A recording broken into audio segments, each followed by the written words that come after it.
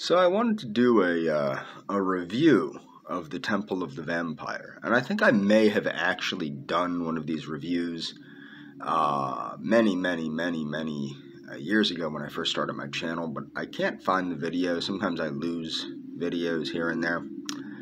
And what I want people to know is I am a, quote, lifetime member of the Temple of the Vampire. I joined the Temple of the Vampire when I purchased the Vampire's Bible, or the Vampire Bible, or whatever the heck it's called. And there are two sides of vampirism, the religion of vampirism. And the one side is the day side of vampirism, which is essentially straightforward transhumanism and biohacking. Okay, that's the first side. People that don't know what that is, I'll leave a link to what transhumanism and biohacking are in the description. Then there's the night side of vampirism, which is based on feeding on the life force of others and a lot of things of that, a lot of that stuff. And the laws of magic and, things of that nature. Now, I don't want to get too into what is covered in the Vampire Bible or the Bloodlines, the compilations of Bloodlines or Life Force, which are the two magazines of the Temple of the Vampire. But essentially, the beliefs of the Temple of the Vampire is that there are certain people that are special, and these are vampires. These are followers of Tiamat. Tiamat is the great dragon of Assyrian, Babylonian, Assyrian, Babylonian, and Sumerian mythology. But Tiamat is something more to the vampire, more similar to something like Kundalini. Now, to me, I see a lot of great similarities between Satanism and vampirism. And it's odd because in the Satanic Bible, Anton LaVey is very consistent in stating what a psychic vampire is and why a psychic vampire is bad. And I will do a whole video on psychic vampirism, not this kind of psychic vampirism, but the kind covered by Anton LaVey in the Satanic Bible. So essentially, psychic vampirism, which is what's promoted by the Temple of the Vampire, is different than sanguinarianism. Now, when I was a teenager and a young adult, in American National Socialist circles, there are actually there's a lot of the vampire aesthetic, a lot of the goth aesthetic, and there are a considerable amount of sanguinarians.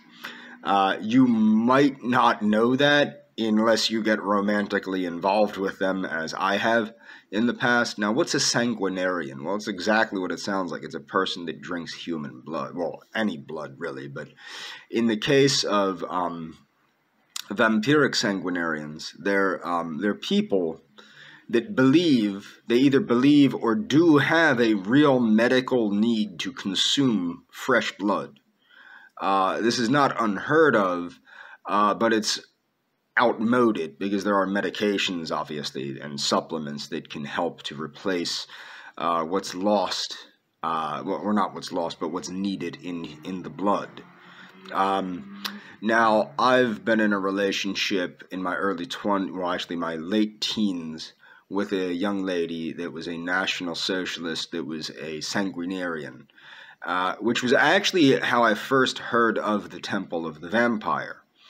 I was not a member of the Temple of the Vampire. She was a member of the Temple of the Vampire. Now, the Temple of the Vampire has a strict no sanguinarian policy nowadays. But back in the 80s, when it was formed, and the 90s, and the 90s when I met the young lady, no, there was no hard and fast rules because they wanted to promote this vampiric aesthetic. Okay, this idea of vampirism. Now, the concept of vampirism is the promotion of the fact that you are a predator and you are above to put it in terms of the alt-right, the sheeple. You're above the sheeple because you are a wolf. You're the predator. It's similar to Satanism in many ways in that respect, but it's different in the sense that it has this whole para-mythological concept of the Anunnaki and how vampires are actually descendants of the Anunnaki living amongst humans. And it's very interesting and I think very unique and very powerful. I do believe it's a very powerful religion for people that are seeking this type of outlook. I don't think it's legit, honestly. Like I've practiced vampiric ritual. I've spoken with vampires. That's what vampires with a capital V. And I think that it's very interesting, very powerful. Do not be confused. It is not a white supremacist type of thing. However, like the Church of Satan, a lot of white supremacists are drawn to this power outlook, this idea of power and of being the predator and the wolf. Remember, the wolf aesthetic, similar to the werewolf order. The wolf aesthetic is very powerful in European culture, whether it's Slavic or Germanic. The wolf aesthetic is a very potent archetype amongst National Socialism. So that is prevalent in these types of belief systems and coincides with National Socialism, and many National Socialists are drawn to this type of aesthetic. Now, most people that are goth, well, I don't even think goth is a thing anymore. I think it's been replaced by this emo crap with this like hardcore Mickey Mouse crap. And no, I'm not actually joking. It's hardcore Mickey Mouse crap with like, what's that game my ex's son plays? It's like Final Fantasy. But why am I asking the camera? Kingdom Hearts. Kingdom Hearts, that's it. People are like all hardcore jazzed up on Pokemon and Kingdom Hearts now. So they're like goth, like hardcore goth. Like goth when I was a kid.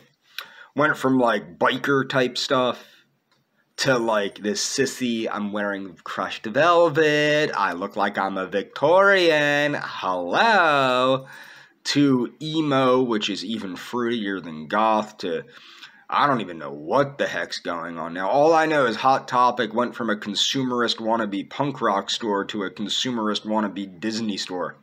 So I don't know what's going on. All I know is I've never gravitated towards that aesthetic. I've never gravitated towards the the all black clothing type of aesthetic or the men wearing makeup kind of. I never did that, so I don't dig that. That's not my thing. I do sometimes like the young ladies that dress like that, but I'm not one. I don't partake of that. It's just not my thing. But yeah, I am a lifetime member of the Temple of the Vampire, and anybody that gravitates toward the vampiric aesthetic, or gravitates toward a desire to understand life force, because it does help you understand life force if you're into like Qigong and you want to take it a step further into understanding like outgoing Qigong, like what is it called? There's prenatal energy, there's prenatal Qigong, and then there's energy mobilizing Qigong, and then there's projecting Qi. That would be, projecting Qi would be done for things like healing purposes and things of that nature. This is something you will gain a deeper understanding of through vampirism, through the religion of vampirism, okay, through the Temple of the Vampire.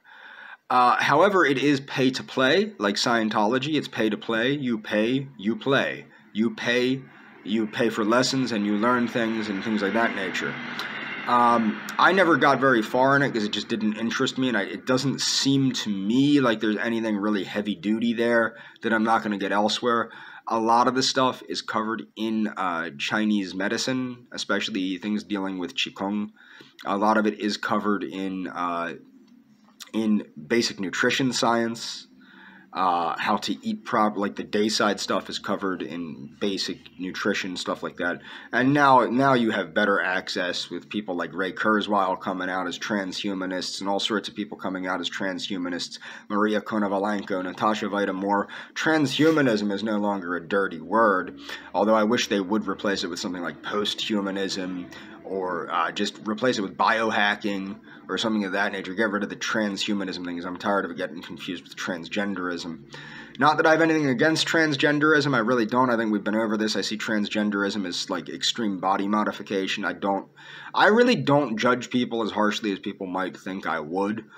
But that's my thing here, is people should, if they feel drawn to the vampiric aesthetic, they need to seek deep, and they want to seek a deeper understanding of this.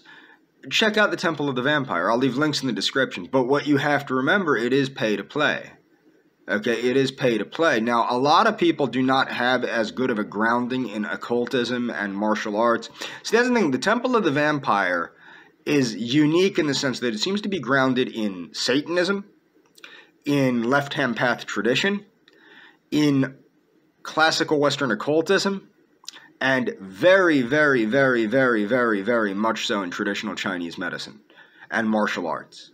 So if you don't have a grounding in those things, which I, interestingly enough, do, if you don't have a grounding in those things, a basis in those things, the Temple of the Vampire is a unique place to get a grounding in those things.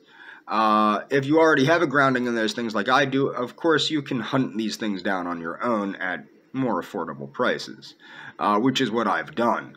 But yeah, I mean, check out the Temple of the Vampire if you feel drawn to the vampire aesthetic, or if you feel like you are somebody that might be part of the vampire family, if you will.